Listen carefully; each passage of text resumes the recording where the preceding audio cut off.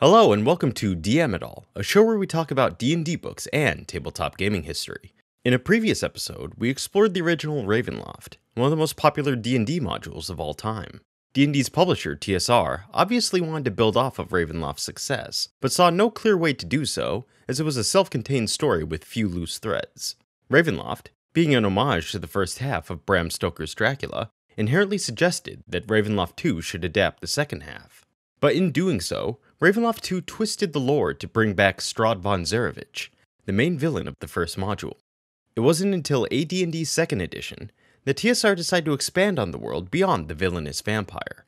Since Ravenloft's dour, gothic horror setting was a large part of the reason it was so popular, TSR created an official world where similar stories could take place, complete with dramatic monsters and gloomy, mist-riddled villages. This led to the Ravenloft Realm of Terror box set, releasing in 1990.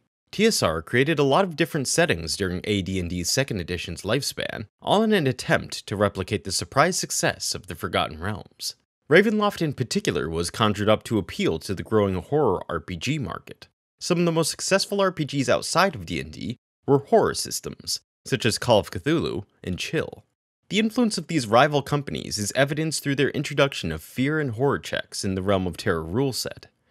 These were essentially adaptations of both Chill's fear checks and Call of Cthulhu's sanity checks, with adjustments made to have them function more like typical D&D saving throws.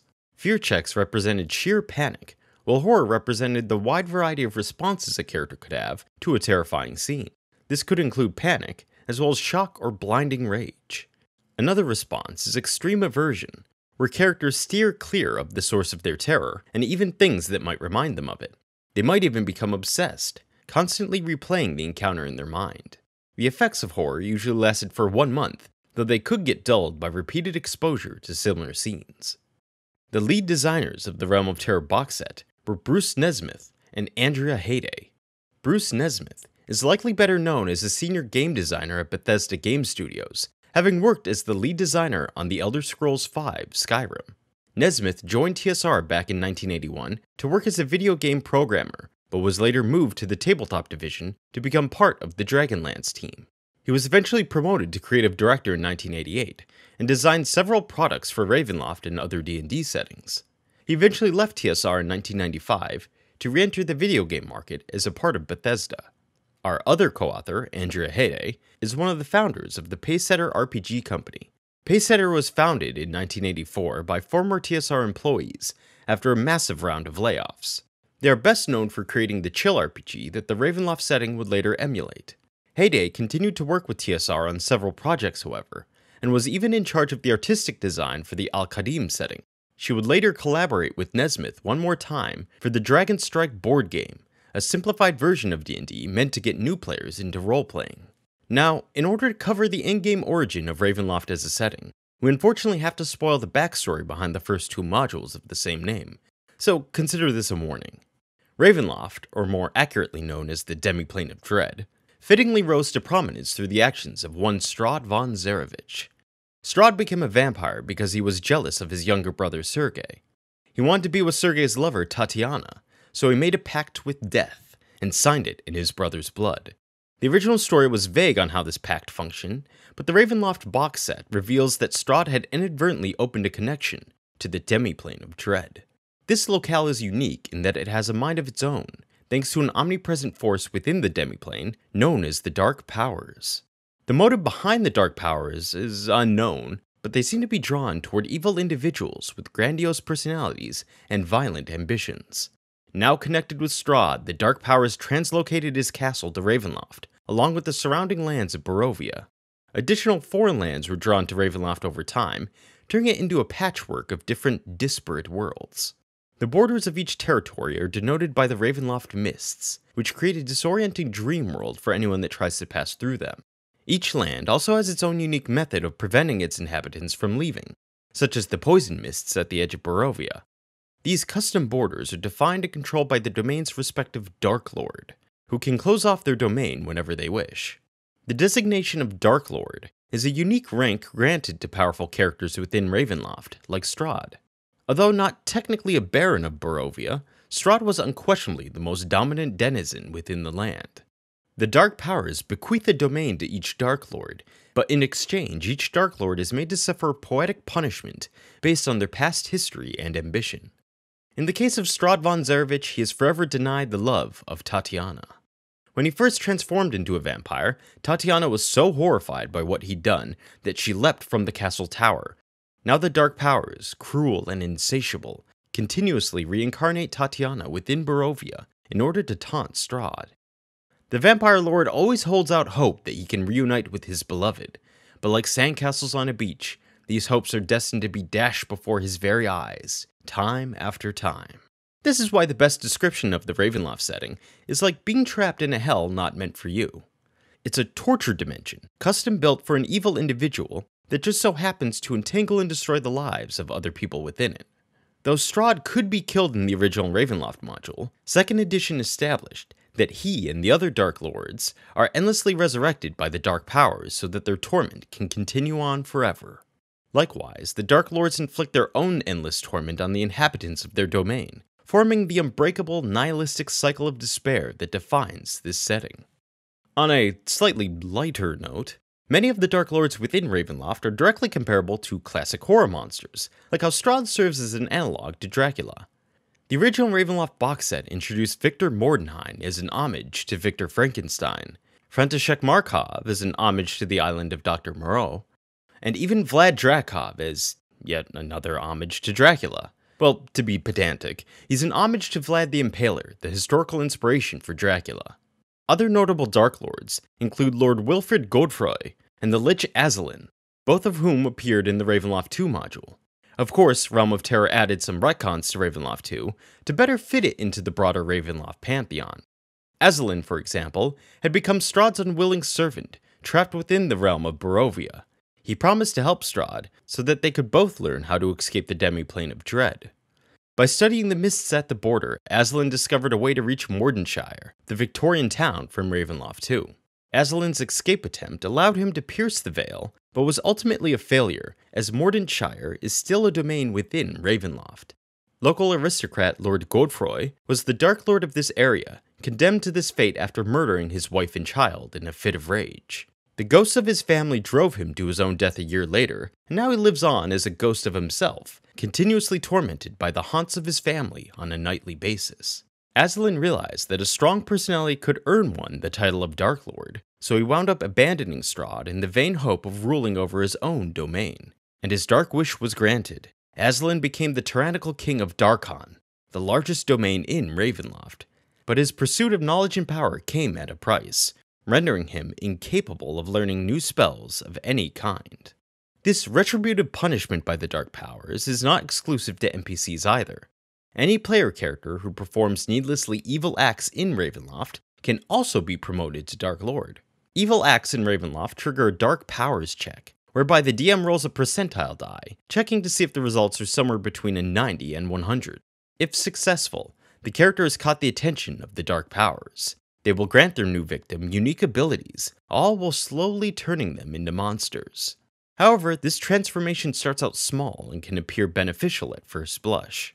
For example, a character might get an increased run speed if they scamper on all fours, as well as the ability to attack with newfound claws and fangs.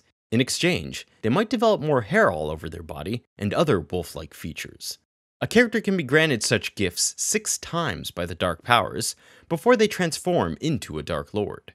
With each stage, the character will have a progressively harder time controlling their own actions, as their uninhibited desires bubble to the surface. They will start blacking out for days at a time before finally succumbing to their insatiable urges. The character then becomes an NPC controlled by the Dungeon Master, as well as a new Dark Lord within the game world. Additionally, many D&D spells in Ravenloft actually trigger a Dark Powers check, especially those themed around death and pestilence.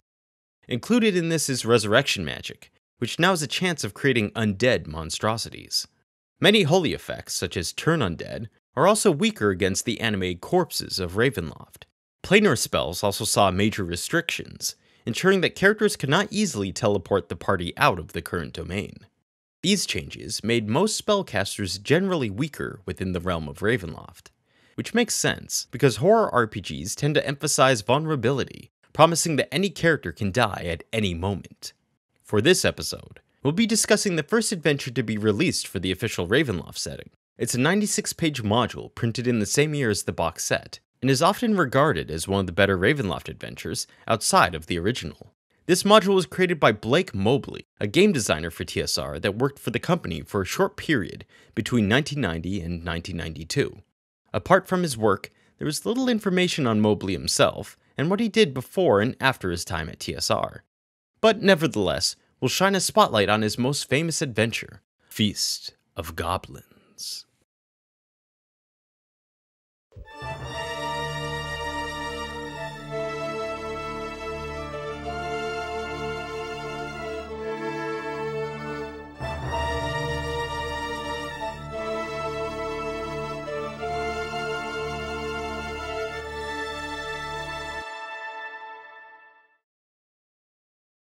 As a word of warning, there will be spoilers in this module walkthrough.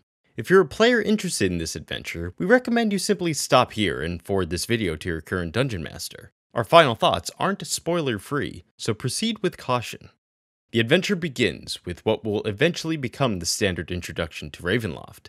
In the original module, the party had to be tricked into venturing into Barovia, but in the Ravenloft setting, its diabolical mist will often appear out of nowhere to kidnap unsuspecting travelers. The heroes will simply be walking down a misty road and suddenly find themselves in unfamiliar territory, unable to turn back. Since both the mists and the dark powers are unknowable, enigmatic forces, any character from any realm can be whisked away. But not to fear, the mists will usually return characters back to their original dimension once they complete the mysterious mission they were abducted for. This makes Ravenloft Mists a convenient plot device for Dungeon Masters to use, forcing players onto a specific plot path they must complete in order to escape. Once the party is brought to Ravenloft, they will come across a large town where music pulses through the streets all day long. This is the town of Harmonia, a community comprised mostly of bards and musicians. The mayor of this town is even called the Maestersinger. Harmonia belongs to the greater land of Kartakass, located to the southwest of Barovia on the Ravenloft map. It will take a while for the party to learn this information, however, since they will be unable to understand any of the locals. Foreigners to Kartakass only have a 5% chance of understanding the local dialect, though the odds increase by 1% per day. It probably doesn't help that the people of Kartakass are reticent towards strangers either. The only person that will approach the party with any enthusiasm is the town constable. He demands the party's help and will threaten to arrest them should they refuse. The constable explains that an inmate has escaped his cell and needs to be subdued. Thankfully, the inmate has yet to flee the prison, due to the system of portcullises used to lock down the various cell blocks. The constable tells the party that he'll control the portcullis system while they head inside to subdue the loose felon. He will also assign 2 prison guards to go with the party, which don't do much besides serve as useful cannon fodder. The heroes will have to wander this abandoned prison area, making sure to inspect each cell carefully. Eventually, they will come to a door at the end of the hall that has been torn asunder. Inside this room lurks a snarling, ferocious werewolf. Well, this is actually a loup-garou to be more precise, the stronger version of the standard D&D werewolf created specifically for the Ravenloft setting. A were-superwolf, if you will. The constable knew all along that the inmate was a werewolf, which is why he sent the party in rather than risk battling the beast himself. Worse yet is that the constable will keep the party locked up even after they take care of his lupin problem. He will shut down the portcullis system, fearing that the party is now infected by the werewolf's curse. One has to wonder why he even asked for the party's help if he was afraid of creating more werewolves inside of his prison, but hey, maybe intelligence wasn't a prerequisite in the job description. The purpose of this imprisonment sequence is to make the party a literal captive audience for the next major event. 3 days into their detainment, the group will overhear a woman being attacked in a nearby alley. Her assailant is a vicious man brandishing a whip, flanked by 4 massive wolves. After the thrashing, the man will eventually leave the woman crying in the alley, and the party is expected to reach out to her. She will introduce herself as Acriel, and explain that her attacker is a jilted woodsman that demands her hand in marriage. But Acriel reveals that her heart belongs to a physician by the name of Dr. Dominiani. She claims that the only way they can be wed is by finding an artifact called the Crown of Soldiers. It was lost long ago by her ancestors, but a fortune teller has divined its location, and Acriel needs it to wed Dr. Dominiani, for some unspecified reason. The crown is hidden in a dungeon too dangerous for her to explore, so she is eager for help of any kind. If the party agrees to aid her, Acriel will use her connections with the jailer and mayor to release the party from prison. She'll direct the party north to the city of Scald, and promise to meet up with them at the old Kartakass Inn within the week. Journeying northward, the party will encounter a potential side quest. A woman named Maria kneels weeping next to a freshly dug gravesite. She'll explain that 2 weeks ago, her husband Antosh was chased by a large animal near their farm. While he managed to escape, the creature broke his leg in the process. The family lived in fear for the next few days, huddled around the father, a blunderbuss cradled in his hands. Yes, guns indeed exist within the Ravenloft setting, as it drew its inspiration from the Victorian era, home to many popular gothic horror stories. The party can even find an indoor bathroom inside Antosh's home, complete with a sink and a toilet. The demiplane of dread may be home to innumerable horrors, but medieval plumbing is thankfully not one of them. Anyway, Antosh's oldest son eventually got tired of living in fear. He snatched his father's blunderbuss and tried to confront the creature outside, hence the freshly dug grave. The party can try to help the family by keeping watch during the night. The creature will stalk the farm grounds for the next 3 nights before it finally runs out of patience. It will send 3 wolves into the house in order to force the Antosh family outside. Afterwards, the creature will reveal itself as a werewolf, or something that looks like a werewolf. More on that later. When killed, the beast will transform back into a human. Antosh will then realize that the creature was actually their jealous neighbor Jacques. It turns out that Jacques was hoping to scare away Antosh's family so he could steal their land. This Scooby-Doo mystery does have some payoff, however, as there is some treasure in Jacques' house. Included here is also a strange list of names that includes Acriel, the woman that recruited the party for the Crown Fetch quest. Suspicious. Eventually, the player characters will reach Scald, the oldest city in Kartakass. It was constructed near a waterfall projecting a heavy mist, almost as if the river itself was boiling, prompting the first residents to name their settlement Scald. The old Kartakass Inn is built on a small island next to this waterfall, shrouded in a constant haze of dense mist. When the party meets Acriel, she will inform them that the Crown of Soldiers is located east of Harmonia, the starting city, so the party will have to retrace their steps back to where they started. If the party decides to sleep at the old Kartakass Inn to make the journey somewhat worth it, they can hang out in the common room and chat with the locals, who grow strangely rowdier as the night unfolds. Trying to leave the tavern will reveal that the doors are locked. The patrons then turn into wolf-like creatures and begin hunting our heroes. If the party is truly desperate, they can actually escape through the tunnels connected to the indoor toilet. Indoor plumbing, for your hygiene and your health. If the party goes to bed before the wolf creatures reveal themselves, they'll instead be ambushed in their sleep.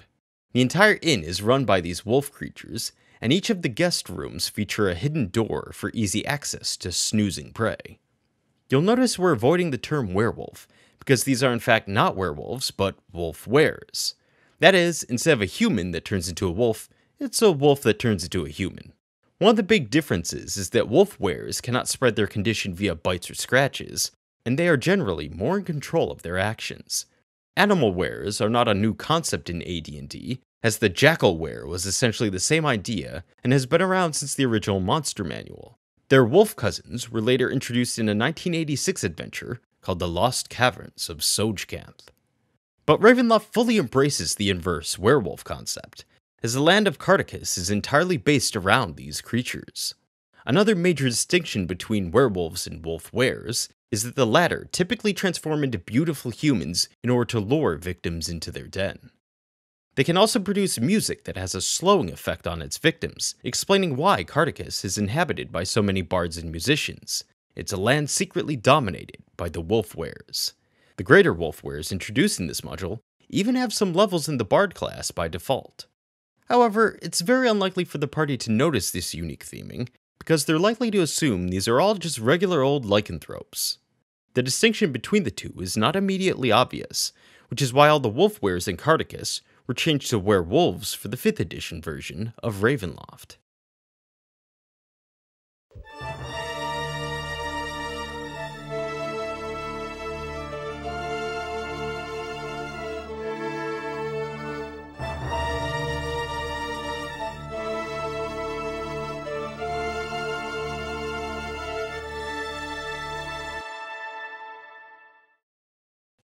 Back on the hunt for the Crown of Soldiers, the party can head east to find a desolate canyon littered with skeletal remains, many of which have been propped up for display.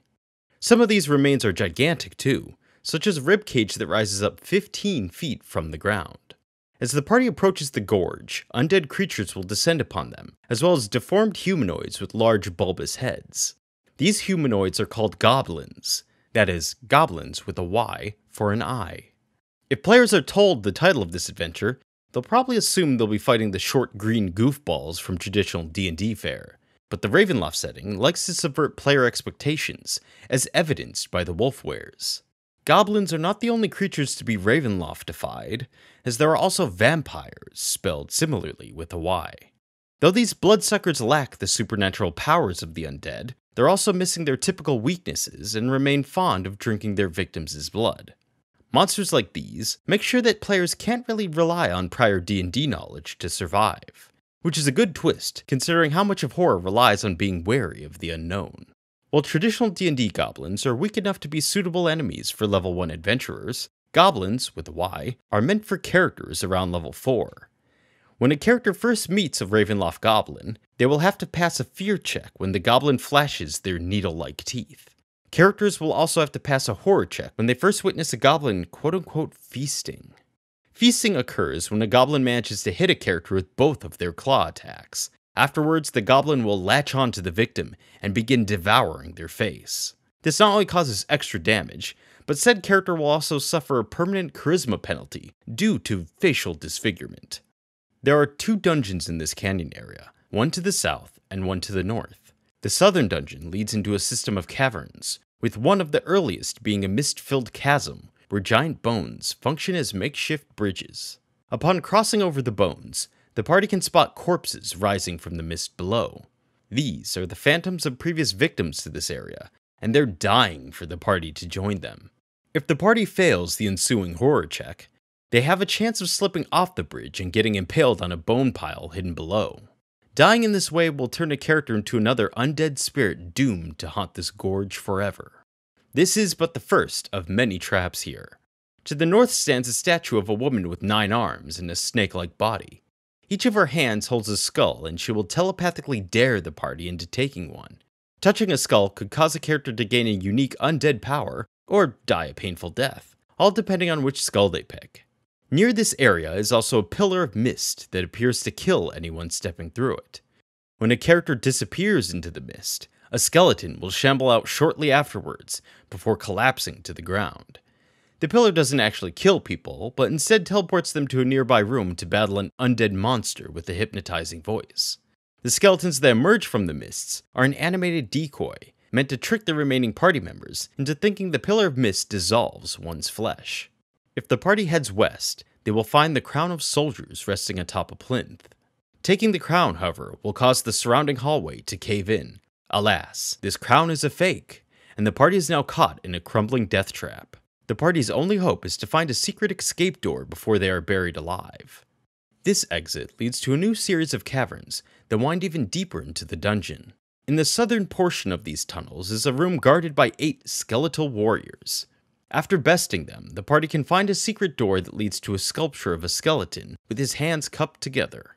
The engraving on the nearby wall reads, "Place your life in my hands and I will show you the way." The player characters will have to pour blood onto the skeleton's palms, bringing it to life. It will emerge from the wall and begin casting a spell. If the skeleton is not interrupted, the room will fill with red mist as a magical gate emerges from the ground. Any character that passes through the gate will find themselves in a square chamber with an archway on each side. A large metal disc hangs over a pit in the center of the chamber, and on this disc is a skeleton wearing the real Crown of Soldiers. The party will need to climb the chains holding the disc in place in order to retrieve the crown. Any attempt to cheese this puzzle will cause the skeleton to toss the crown into the 50-foot pit below him. He will first dangle the crown over the edge as a warning to halt any and all shenanigans. This is to make sure at least one person is standing on the disc when the crown is removed. Taking the crown will cause the disc to collapse, leaving the victim with a split second to avoid tumbling into the pit.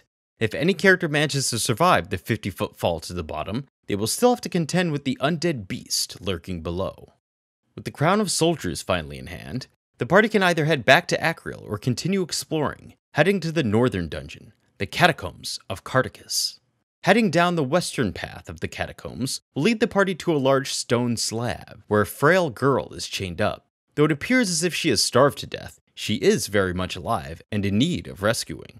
To do so, the party will have to magically heal her while destroying the slab she is chained to. Heading down the eastern path, we'll have the party venturing into a hallway coated in jet black mists. Passing through these mists prompt white hands to swipe at the party's items, which reduce them to nothing when touched. The mists also cast a slow effect to prolong the deterioration, making it likely that the party will lose a few valuable items no matter what. Past the black mist, the party will come across a massive room with a gargantuan skeleton at its center. A spiral staircase of bone has been erected inside the skeleton, leading up to its skull. Surrounding this calcified monument is a pit of eerie green mist that seems to sink into eternity. Any character that falls into this pit is magically held in place 30 feet beneath the mists. They can still be rescued should their friends attempt to do so, a bizarre mercy in an otherwise grisly adventure. Inside the giant skeleton's skull is a chamber bisected by a black curtain. This curtain depicts an embroidered image of a girl chained to a stone slab, reminiscent of the western section of this dungeon. On the other side of the curtain is a beautiful woman shackled, not to a slab, but a giant skeletal chair. If the party did not visit the room with the girl bound to the stone slab, this lady will lead them to that location when freed. Her goal in doing so is to take the most beautiful female party member and strap her to the slab. This is because the woman is actually a grizzled old hag that uses magic to siphon the beauty away from others.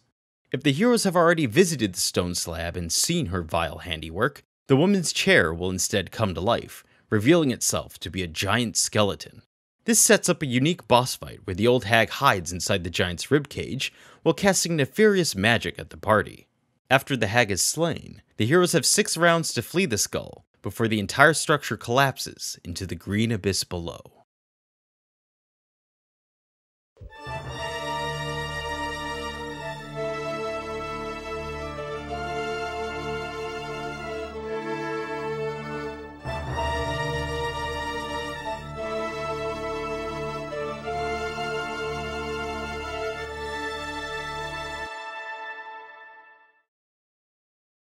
The party will eventually have to venture back to the old Kartakass Inn if they plan to hand the crown over to Akriel. Hopefully during the daytime too, when the wolf warriors aren't roaming about. Akriel will inform the group that her unwanted suitor is still pursuing her and watching her every movement. Therefore, she will not be able to bring the crown of soldiers to her lover, Dr. Dominiani, as she originally intended. And in order to get married, the doctor needs the crown.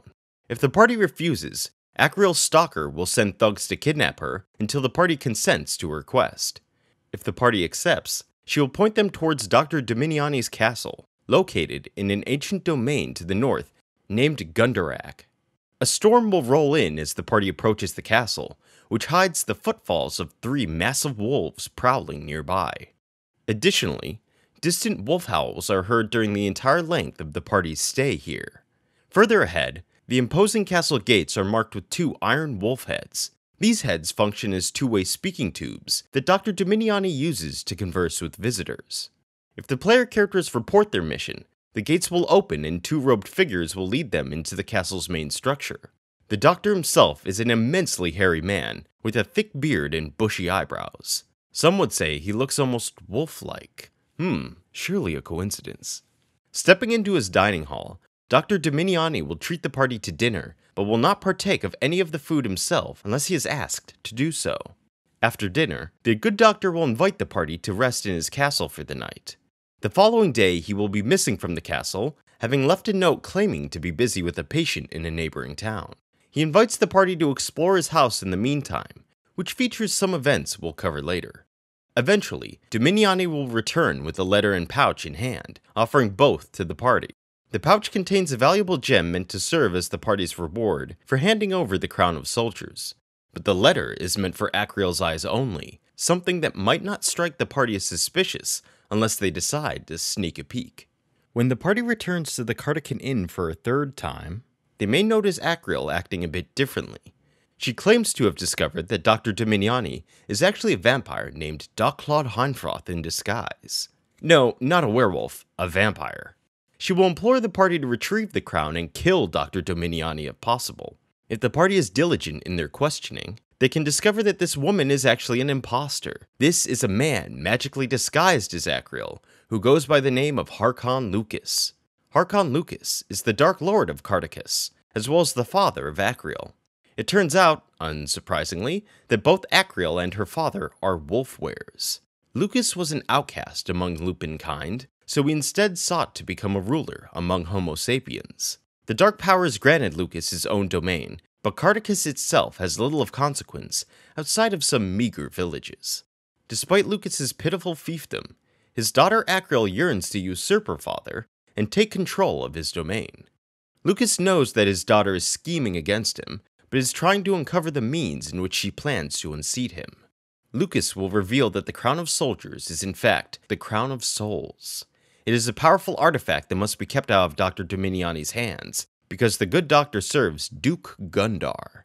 Duke Gundar is the tyrannical Dark Lord of the Gundarak domain. He is an evil vampire that slaughters any citizen who fails to pay his draconian taxes. Of course, that doesn't mean that Lucas isn't a villain, as he is technically in charge of the Kartakan Inn and the homicidal wolf-wearers that dwell within. Most of the wolf-wearers do not recognize Lucas as their leader, but they still adhere to some level of organization, hence the list of names in Jacques' house detailing the current members. To discover more about Lucas, the party can find his secret room hidden on the top floor of the inn. This is easier said than done, however, as Lucas has set up not one but 2 decoy bedrooms in order to divert his enemies. What the party has a better chance of finding is Akriel's room, which contains a letter written in an unusual language. Someone will need to cast Detect Magic or read the letter by the light of the moon in order to decipher this script. Dr. Dominiani's letter to Akriel is also penned in the same cryptic language and can be read the same way. These 2 documents detail Akriel's master plan. It turns out that some time ago, Dr. Dominiani approached Akriel with a scheme to overthrow Harkon Lucas and Duke Gundar at the same time. Their goal is to stoke a war between the 2 Dark Lords, so that they end up destroying one another, allowing both doctor and daughter to become the new rulers of their respective domains. The Crown of Souls is an integral part of their plan, as it allows the holder to mutate humans into goblins using an evil incantation. By creating an army of goblins on the border between the 2 nations, Lucas and Gundar would suspect the other of this sudden aggression and respond by rallying their forces. Unbeknownst to Akriel, however, Dominiani is actually working with Duke Gundar to take down the Wolf-wearers. The good doctor plans to kill Akriel when the time is right and seize Kartakass for himself. Akriel was unable to fetch the Crown of Souls on her own, as the surrounding canyon is filled with wolfsbane to ward off wolf-wearers. This is why she tricked the party into fetching the crown, and is also why Harkon Lucas cannot resolve this situation on his own. Oh, and there was never any jilted woodsman forcing Akriel into an unwanted marriage. The man that attacked her during her introduction was actually her father scolding her for meeting with the doctor. Wolf-wearers can't actually hurt each other without magic weapons, so Lucas was just battering his daughter for dramatic effect, we suppose. Akriel made up the woodsman story on the spot to take advantage of the do-gooder nature of the adventuring party. Unfortunately, the player characters will be unable to confront Akriel with this groundbreaking information, as she doesn't show up in this adventure ever again. So instead, the party will have to return to Dominiani's keep and sneak back in. After clearing the castle gate, they might pass by the surrounding park area. Here, they will see numerous patients of Dr. Dominiani mindlessly shuffling about. Not only are these folks devoid of their mental faculties, but they all have 2 puncture marks on the back of their necks. The only way to help them is through magical healing, but unfortunately none of the patients will be able to remember what caused their curious condition. To find Dr. Dominiani, the party will need to seek out his coffin, because Dominiani actually is a vampire, and utilizes wolf-like motifs in order to confuse his enemies.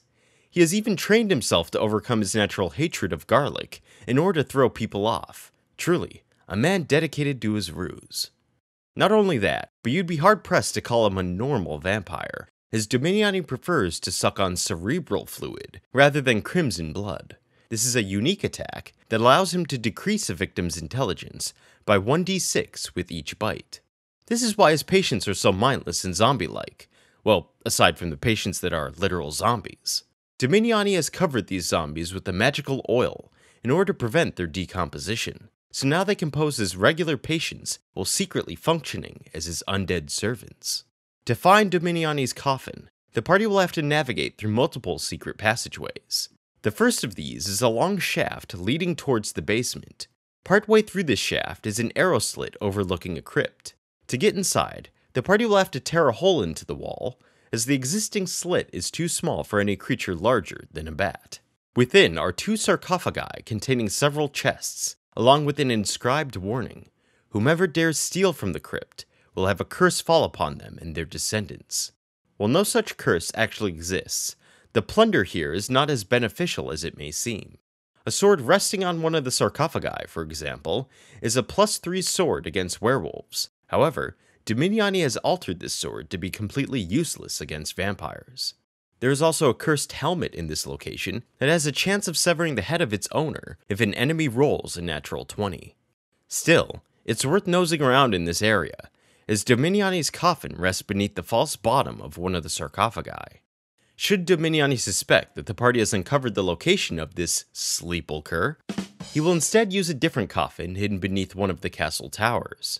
To find this spot, the party will have to discover a secret door inside of an already secret library room.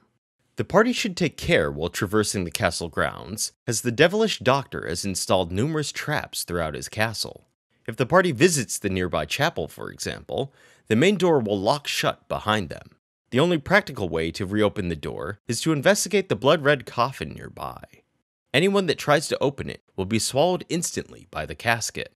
If others attack the coffin, it will bleed and mimic the screams of the victim inside. This is to discourage any interruptions, while the coffin transforms its terrified captive into a vampire. The party has only 10 rounds to rescue their friend before the vampirization is complete. After that, the victim will be released from the coffin, but will undergo dark powers checks on a daily basis. The most notable trap in this castle is a literal trapdoor, hidden in the castle tower opposite of Dominiani's spare coffin. When the party tries to lift this trapdoor, the floor will give way beneath them, while a stone slab blocks the way they came in.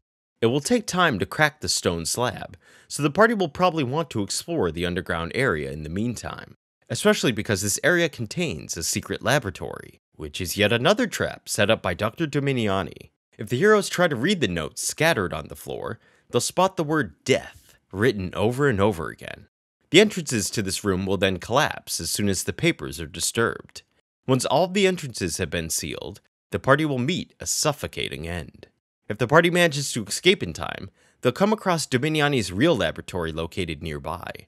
Here, they can read up on the doctor's findings regarding the Crown of Souls.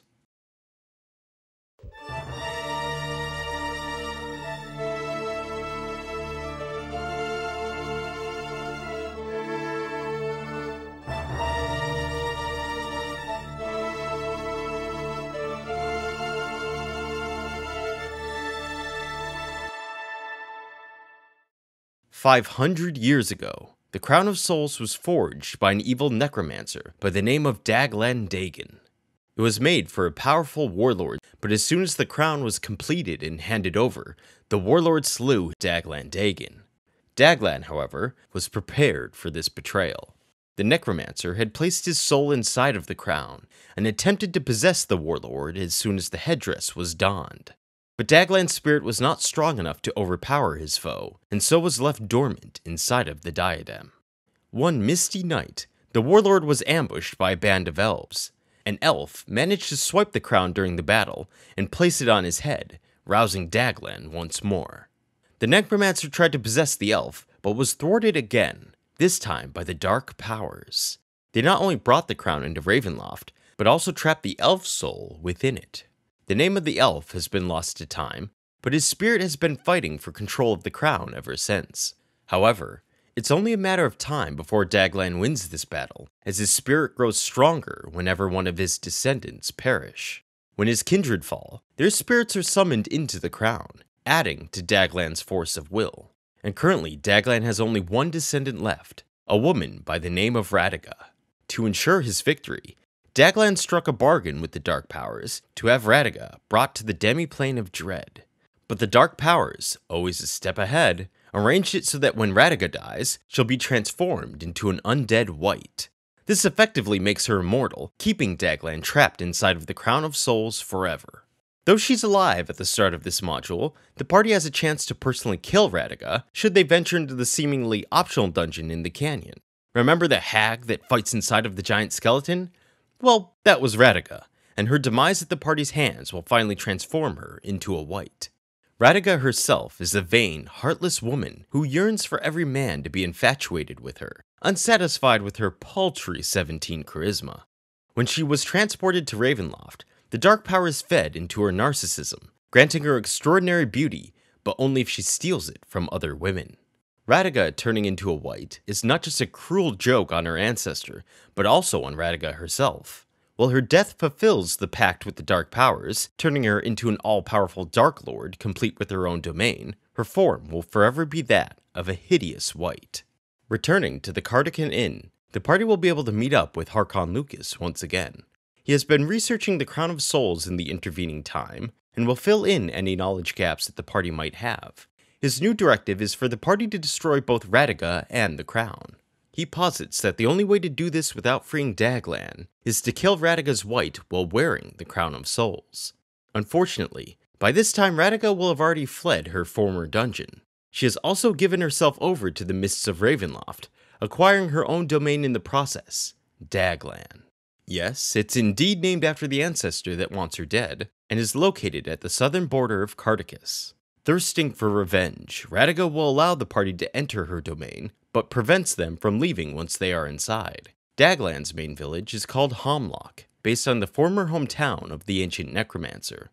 But the Ravenloft version of Homlock comes with a new feature, a wall of skeletons protecting it.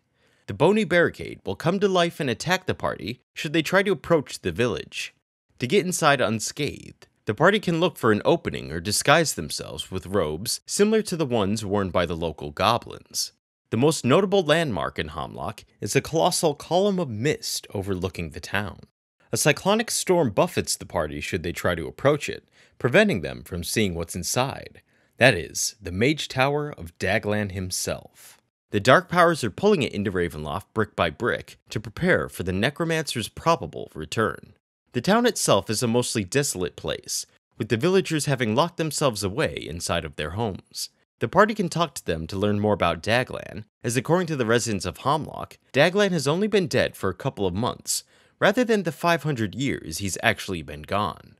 Eventually, the party will be drawn towards the local church, the current fortress for Radiga. The newly anointed Darklord has been anticipating the party's arrival, setting up ambushes all throughout the building. The entrance, for example, sees multiple robed figures banging on the walls of the church. These are secretly zombies in disguise, and are here to waylay the party should they try to escape. Dangling above the foyer are 3 hanging bodies that are also zombies incognito, biding their time until they can descend upon the party. Even the church's outhouse has been infested with large spiders. Indoor plumbing, now with 99% less giant spiders too. But the most dangerous area is the nearby crypt, where a demi-lich skull awaits. This particular demi-lich can transform characters into zombies if they fail their saving throw, and even if the party defeats the horrendous skull, its treasure will curse the first person to lay a finger on it. The cursed character will start multiclassing as a cleric, with their experience points split between their previous classes and the new cleric class. This represents the demi-lich's spirit inside of the character, and once they reach a 9th level cleric, the demi-lich will have grown strong enough to seize control of the host's body. Another one of the church's insidious traps is found early on. All the doors into the church have been coated with a slow-acting poison. Thankfully, this is not 1st edition AD&D, so the poison just deals damage rather than triggering instantaneous death. It's up to the DM to organize the final battle with Radiga, as the module does not place her in any one particular location. The most logical place for this final boss fight would be the main altar of the church, but this area already features a decoy wight posing as Radiga. After defeating the real Radiga, while wearing the Crown of Souls, the spirit of the nameless elf will emerge from the crown and thank the party for their efforts. The domain of Daglan will then tear itself apart in a flurry of storms, earthquakes, and volcanic eruptions. When the party next wakes, They will be back on their original plane, as if no time has passed. Almost as if this was all just a bad dream. We should note that even should the party fail to prevent the resurrection of Daglan, they will still manage to survive. What occurs instead is that Radaga's corpse turns into a goblin, controlled by Daglan Dagon. He will try to finish the party off, only to have his spell intercepted by the Crown of Souls. The heroes will then get sucked up into the same vortex that was summoning Daglan's tower. The party later awakens back home, like in the good ending, just without the full closure on what happened to Daglan, both domain and villain.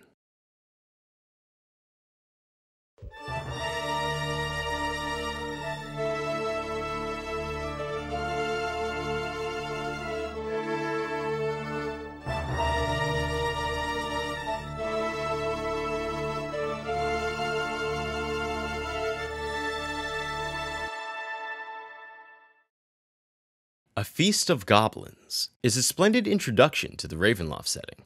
It puts the players in the middle of a violent plot revolving around multiple Darklords, each with their own intention. It also showcases the creation of a new Ravenloft domain and Darklord. This adventure also offers up 5 different villains to play with, 6 if you count the largely absent Duke Gundar, Dr. Dominiani's boss. Gundar himself never made an appearance after this, as D&D's publishers probably realized that Ravenloft didn't need yet another generic vampire. Instead, he was killed off-screen by the much more unique Dr. Dominiani, who received his own domain in a future adventure. Harkon Lucas and Akriel, on the other hand, became the most enduring personalities from this module, and are the only returning characters from this adventure in the 5th edition of the Ravenloft setting. A Feast of Goblyns also acts as a useful resource for custom Ravenloft adventures, thanks to a huge chunk of background detail provided for Kartakass. One notable example is the Harmonia Amphitheater, which can lead to a side quest if the party opts to explore it. This famous landmark leads to an upscale tavern located within a complex series of caves. But this is yet another trap set by the wolf wares, who hunt their intoxicated prey as they drunkenly stumble through its labyrinthine tunnels. Another example of this module's attention to detail is in the town of Skald. Here, the party can explore a spot where Meeklebrow berries grow, berries used to create the most popular wine in the region. But these berries grow only in areas where someone has died a horrific death, an act that the Wolfware vintners personally tend to. Details like this help add color to the region and its culture. A Feast of Goblyns in general has a lot of flavor text, which works perfectly for a gothic horror adventure. The entire prison area at the start, for example, mostly exists to build tension as the party slowly crawls through it, discovering more and more signs of a gory struggle. Despite being a mostly narrative experience, the prison area also comes with a complete dungeon map. In fact, this adventure has so many maps that it almost feels indulgent. Even the Ontosh family side quest gets not 1 but 2 pages of maps, despite hosting just 1 encounter. Then there's the Old Kartakass Inn, which acts as a 30-room dungeon. The party is unlikely to see most of it, however, as the plot is rigidly linear. The main narrative constantly leads the party from point A to point B, and then back to point A again for some fairly weak reasons. While there are built-in contingencies for what might happen should the players steer off the beaten trail, we find these emergency scenarios to be less of an if case and more of a when. This is because the plot itself has so many nonsensical elements that it's unlikely the party will follow the intended path plotted in our video. The main problem is that the party is expected to trust Akriel when her cover story is immediately suspicious. Akriel claims to be dealing with a rather simple lover's quarrel, but her only solution is to explore a deadly dungeon to find an ancient MacGuffin. Akriel doesn't explain what the Crown of Soldiers is, or even how it is supposed to help her. The party is just expected to retrieve it and hand it over, with no questions asked. Not to mention that all a character has to do to discover the crown's true nature is put it on their head. Doing so will shift the character's alignment 1 step closer toward evil unless they pass a saving throw. Ignoring this portent, and keeping the crown on will eventually allow Daglan to permanently control their body. Akriel will also refuse to entertain any other suggestions, including less convoluted ones, like personally protecting her from the woodsman, or subduing the woodsman himself. There isn't any information the heroes can gather about this mysterious woodsman, should they query the townsfolk either. So the only option for aiding Akriel is to venture into a dangerous dungeon and hand over an obviously evil artifact.